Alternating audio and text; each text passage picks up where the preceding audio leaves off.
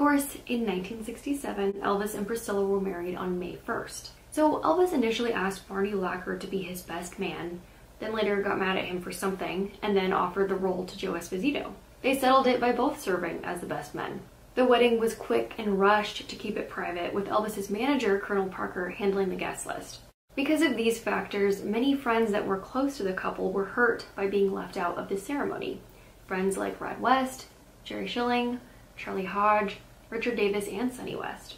Later that month, on May 29th, Elvis and Priscilla wore their wedding clothes and held a second reception at Graceland to make it up to their friends and include others that didn't get to attend the wedding.